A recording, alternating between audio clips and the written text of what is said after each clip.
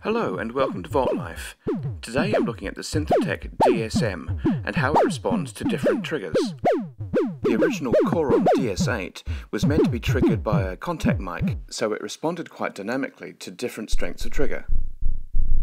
I'll simulate that using pressure points with pressure instead of gate out straight into the trigger input. Stronger triggers create louder and somewhat longer responses from the DS-M. Also, if you're using the pitch sweep, then the pitch sweep will be more pronounced when the envelope is stronger. While I'm playing this manually, you can get automated control over this by putting a VCA between your trigger and the DS-M input.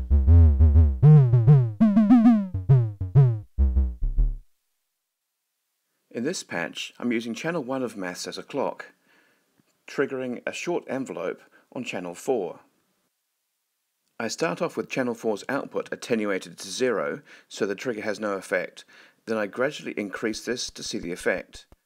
The maths trigger output is on the top channel of the O tool, while the DS-M's output is on the second row.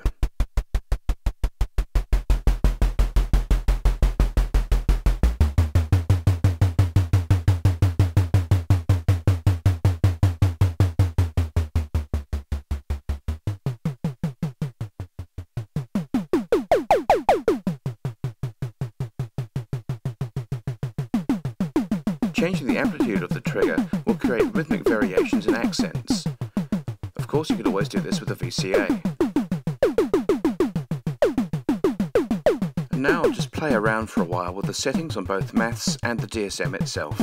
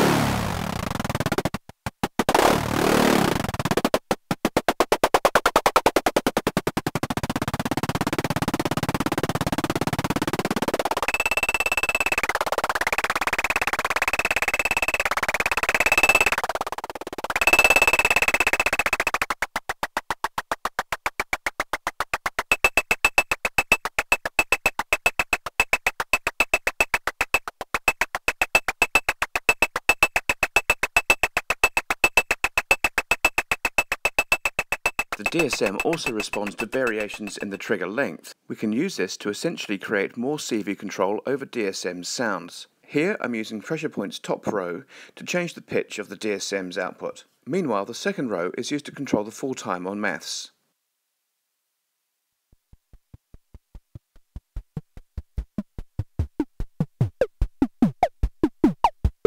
Let's play with both parameters and see what variations we can get in the sequence.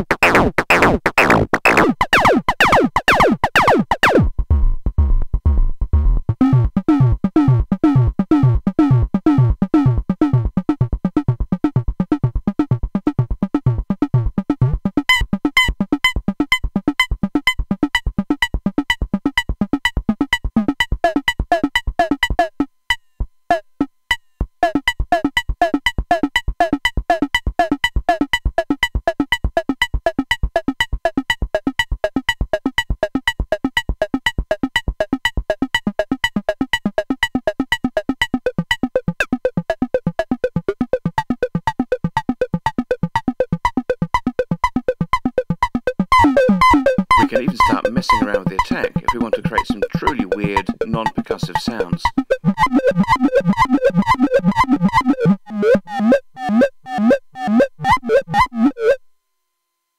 You might notice a bit of bleed here during the quiet sections. That's just a reflection of my shoddy soldering skills, since I'm still building and testing my DS-M, and it doesn't represent what a properly built module would do.